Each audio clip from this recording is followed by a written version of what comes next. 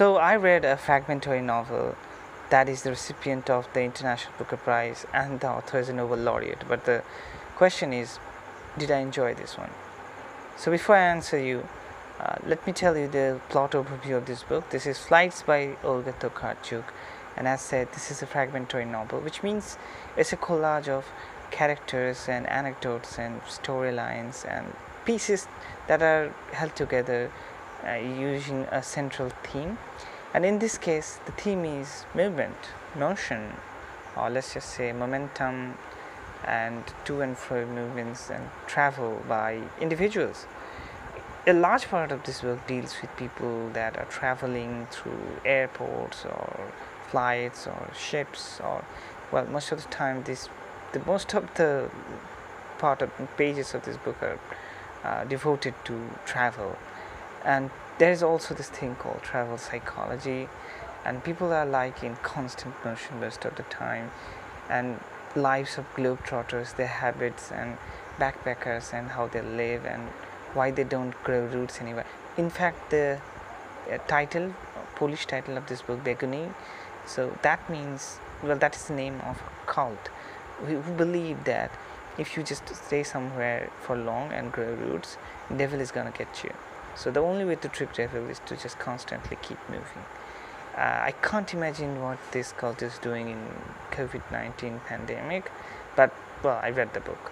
There's also another theme here, completely different from this one. I think it's balancing this whole movement thing, and that's really, I don't know, it's just a more stationary thing, I'd say, like freezing time or decay. So another theme here is anatomy, preservation of bodies, plastination, anatomical museums, displays, stuffed human beings. Whew. So basically, it's really odd how these things can come together, and honestly I think there is a definite lack of cohesion here, but a fair amount of the book is devoted to preservation of human bodies and such practices. And in fact, there is like clear instructions in some part of the book as to how to preserve a human body. I mean, you're going to be an expert after reading this. However, I somehow believe that after reading this book, I have felt that I have mixed feelings about this one. Honestly, guys, I mean, sometimes it just felt confusing. The storylines are not linear. There are historical anecdotes, letters, lectures on travel psychology, lectures on Greek civilization, and well, sometimes this just felt confusing.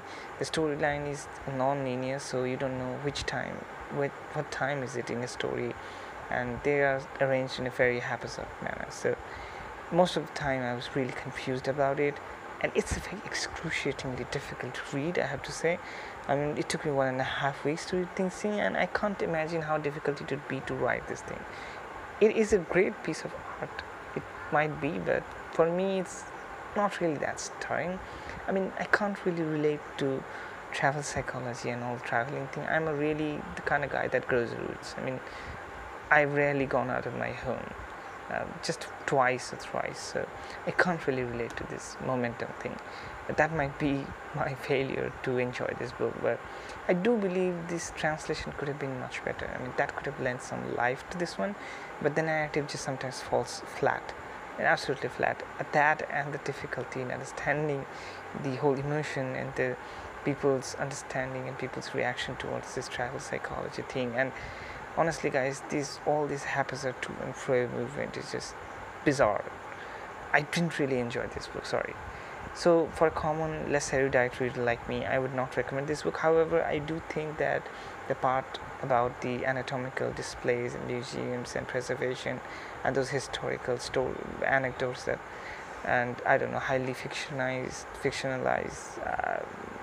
parts there, but yeah, those are really worth reading, I think so. So if you're looking to gain some information, insight into plastination and things, then definitely this is the book. Also, I forgot to mention there are like really old maps in here, and I, for the love of God, don't know what to do with this. I mean, way above my head. So this is it for today, guys. If you want to see more interesting videos on this channel, stay subscribed. I'll be back with more videos. Bye.